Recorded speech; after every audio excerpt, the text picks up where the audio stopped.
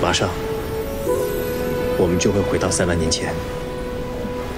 为保万无一失，我已经给天机盘设下禁制。我在这一次失去记忆的那一刻，天机盘就会出现。只要我启动天机盘，就能送我们回来。我们一定会找到所有真相的。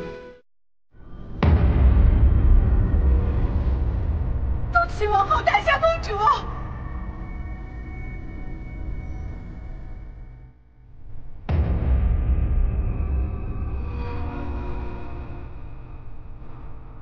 从头到尾违背祖训、逆天而行，都是本君一人所为，与我的女儿无关。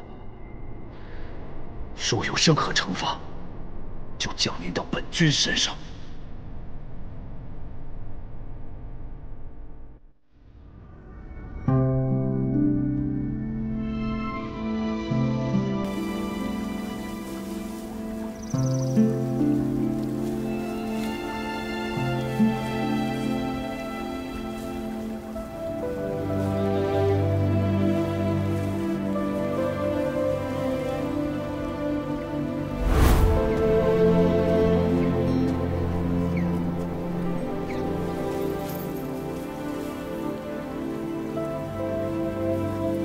又是这个梦，从小到大，同样的场景，本君已经梦到过无数次了。梦有所思，定有天意。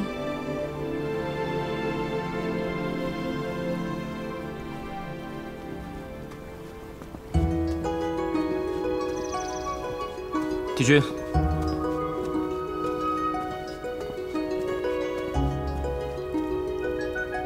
恭贺帝君3000岁华诞，这是各部族的贺礼，请帝君过目。这些护法看着处理吧，不过是老了1岁，有什么可恭贺的？帝君，您现在正值青春年少，何谈老这个字呢？况且3000岁一到，你就真正的长大成人了，也可以正式成婚生子了。属下可是一直期盼着这一日呢。我们摩罗王族 子嗣单薄，如今只剩您一棵独苗。帝君，你要尽早成婚，开枝散叶。行了，护法，能不能换个新鲜的话题？本君从2000岁的时候，你就跟本君一直唠叨，本君这个耳朵啊，都快长茧子。或许是属下唠叨了，不过，属下都是为您好啊。依属下所见，修明殿下 或许比属下还着急吧。修明殿下来我们摩罗神族当质子，也有1000多年了。帝君对他也是关怀备至，怪不得修明殿下处处为您着想。他护法应当知道，本君当修明，不过是兄友。本来还想着，帝君与修明殿下青梅竹马，若能结成良缘，那倒也不错。看来帝君对修明殿下并无此意。 那属下这就派人下发请帖，邀请各部族的少君来我们摩罗地宫。据说，麒麟族的2殿下……哎，对了，最近景莲和景罗怎么没有来宫里呢？他们身体可还好？锦罗跟锦莲自幼元神虚弱，试了各种灵药都于事无补，只能尽力而为了。不过帝君神力强健，定能生出强健的皇儿， 延续我们摩罗神族的血脉。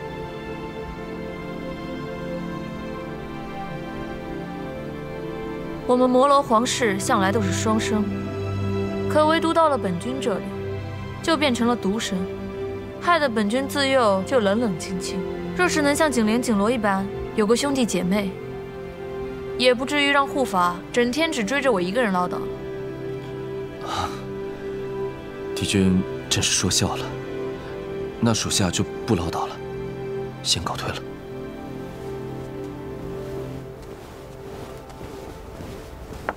等等，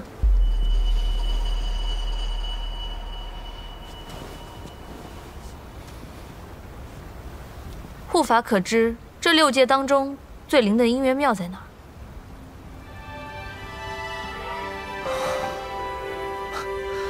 帝君，姻缘庙只不过是凡人求姻缘的地方。